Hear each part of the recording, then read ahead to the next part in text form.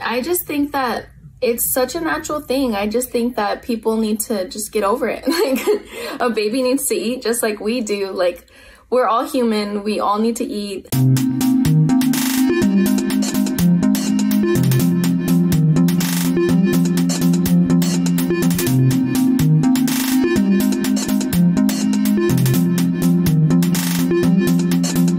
I didn't have a problem with it. I mean, I'm gonna get class points for it, so I'm gonna do it.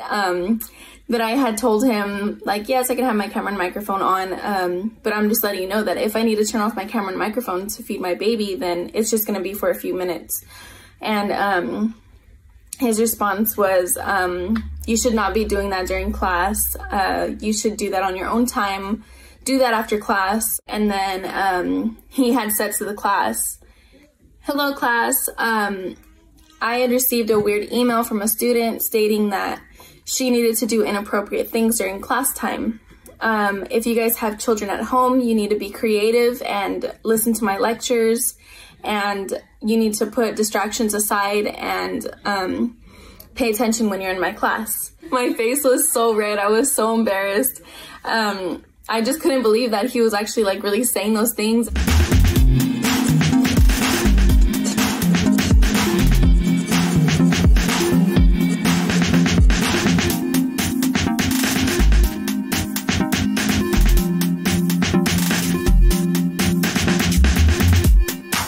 I knew that there was like a law saying that a woman can breastfeed or pump wherever she needs to, whenever she needs to, but I didn't know that there was a specific person at each school for that.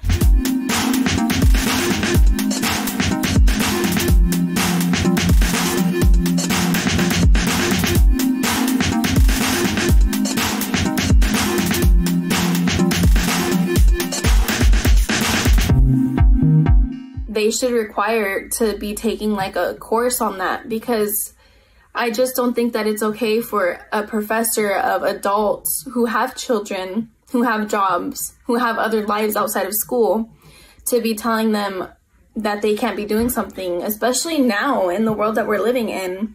We're all home, so we're trying to balance other things as well. I hope that some other schools see this story, and I hope they think about, like, should I go more into depth about the Title IX discrimination, about breastfeeding, about pregnant women, about parenting students in class, just so that the professors and instructors are just more aware of what their students also have going on at home, that it's not just school, specifically school.